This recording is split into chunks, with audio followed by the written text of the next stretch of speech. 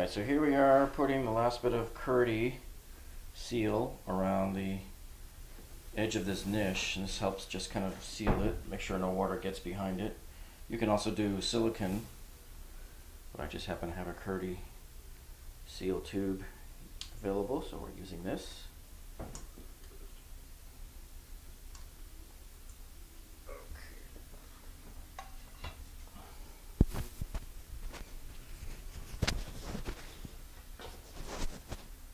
Alright, so now we're going to put the niche here into our prefabricated hole that we've cut previously, and you can feel the Curdy seal oozing there behind it, and then we'll come back in later and put our screws in, and now it's all sealed behind here. And this down here, is you can see, is at a slight angle to make sure that the water drains into the shower. You never want to have the bottom of your niche be flat. You always want it to be slightly angled.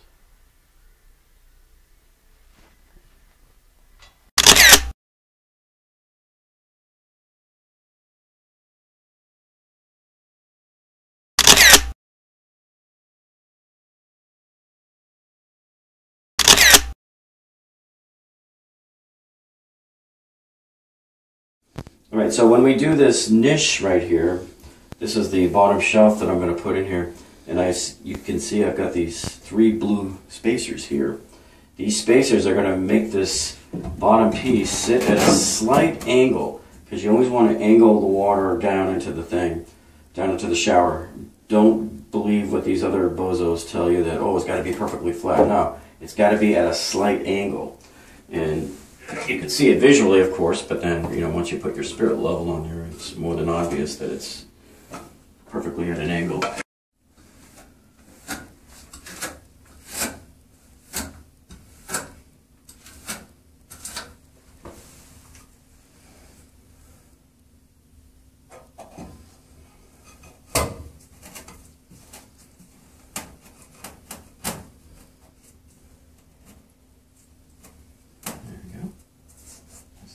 Sitting at a perfect angle.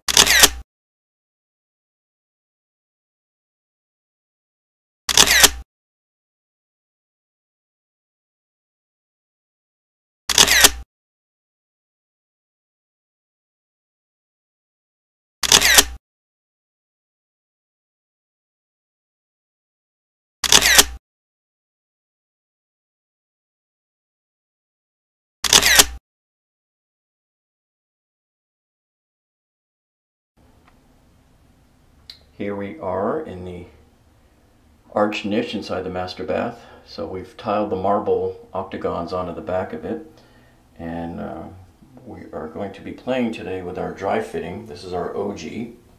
These are OG pieces here that are going to form the border, and these are going to run down here like this. And so what we're going to do now is we have to figure out, once we get up to the top of this arch, we need to cut up about 10 pieces of 2-inch OG.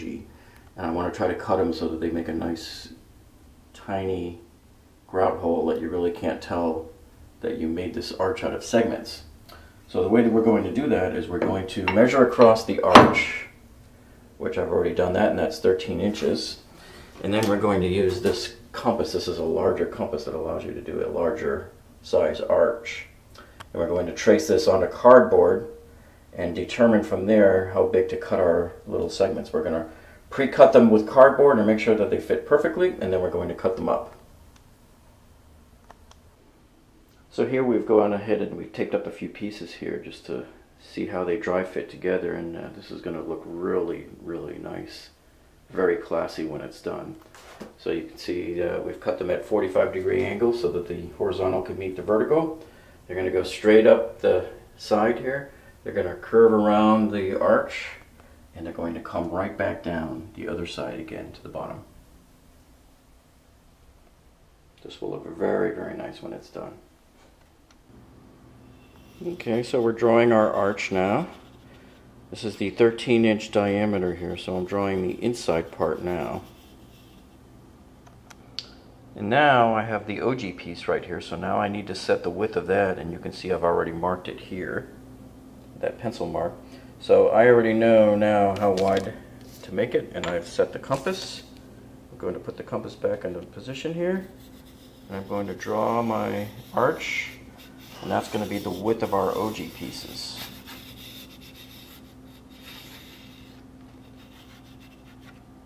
You can see the arch goes all the way around there. And now with our OG pieces taped in place, we also taped in place the template for the arch. So you can see how the border is going to continue up here, and then it's going to go up and around the arch and come right back down the other side. So now we know we're going to have tiles that are cut the right width and everything, and now we're just going to make our marks for the segments throughout the arch of where we're going to cut. And now a few minutes later, we've marked all of these segments here, and we're going to trace these out onto the OG tiles, and we're going to cut them.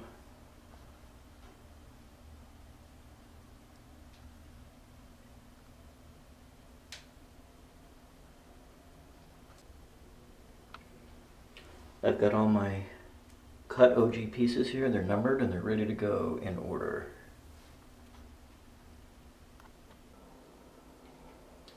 And now here you're looking at the result of about 3 hours worth of work. You wouldn't think it, but it takes quite a bit of time to place all of these tiles, especially these curved segments up here at the top here, because you have to use all of these spacers. And it's a huge game that you keep playing whack-a-mole. You move one piece and adjust it, and another piece falls out of whack.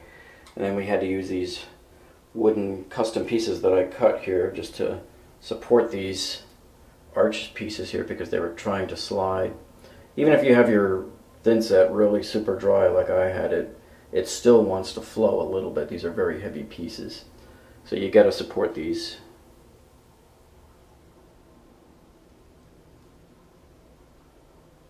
In 24 hours from now, we will go ahead and grout this.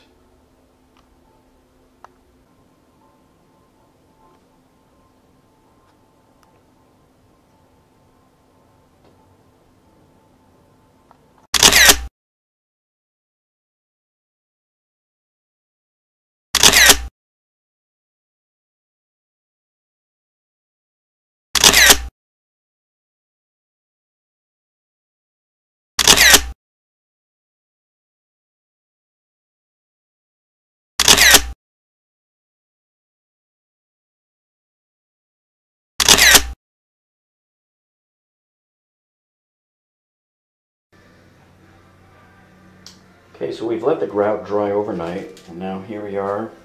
We're going to start laying the field tiles. I have a couple of little templates that you can see up here going around the arch that will help me determine how to cut my tiles that are going to go around this arch here, the niche. What we've done here is on the second layer up from the floor, you can see I have this ledger board here, and this is a straight, perfectly straight piece of bamboo flooring that's machine edged. So I know it's nice and level, and then we have it mounted to the wall here nice and level, and we're just going to rest the second level of tiles right on them. That way we know they'll be at a perfectly straight level line, and all the other tiles as we go up the wall from there will be perfectly square and level. All we have to do is just make sure that they're flat, and we're using our tile leveling system with our little spacers there and our little wedges down here in the bucket. So you can see we've got the first two tiles up now, and their spacers are in place, and the leveling wedges are in place. So now what we're doing is we're applying the thin set directly to the back of each tile. We put it on thick. We're going to lay it down thick first. Then what we're going to do is we're going to go ahead and trowel it with the half-inch grout the half-inch trowel lines. And we're not going to scrape it all the way to the bottom of the tile. You shouldn't hear any scraping when you trowel it. So it just goes nice and smooth. Make your groove lines, and then we'll stick the tiles directly to the wall. This is much quicker, much more efficient use of time. It's cleaner, and it's the exact same thing as if you were to trowel it onto the wall, only it's going right onto the tile. And this way you make sure that you have 100% coverage on the back of the tile. And you just simply push the tile into place, move it around a little, get it with the mallet and start leveling it. Here we are on day 2 of the tiling here of the master bathroom. So here we've gotten a fair amount of the field tiles up and the accent tiles as well. And you can see, of course, here we're using our tile leveling system here. And these have really been a godsend on these walls here, because mounting these giant 12 by 24 half-inch thick travertine tiles, they weigh a ton, and getting them to stay level can be a challenge. So having these wedges in here really does the trick here and keeping them perfectly level from tile to tile.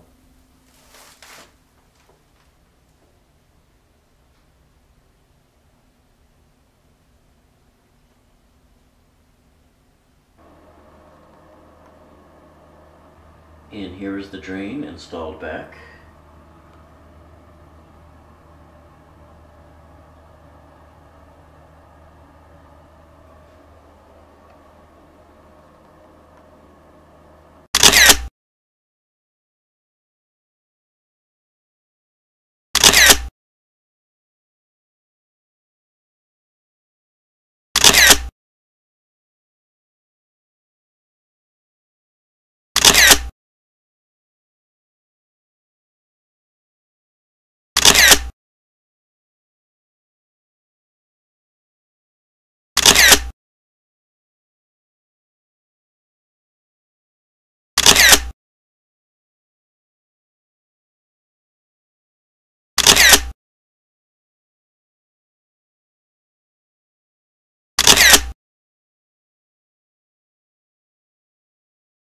Leads into the master shower right here, and here you can see we spent quite a amount of time doing the tiling in here, especially that niche that you see there.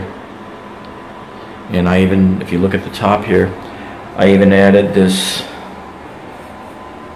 stone, the travertine crown along the top. You don't see that in too many installations, so I thought that would make a nice touch. And this right here took us a couple of days. It took me about 2 days to cement all of these in. So there you have it.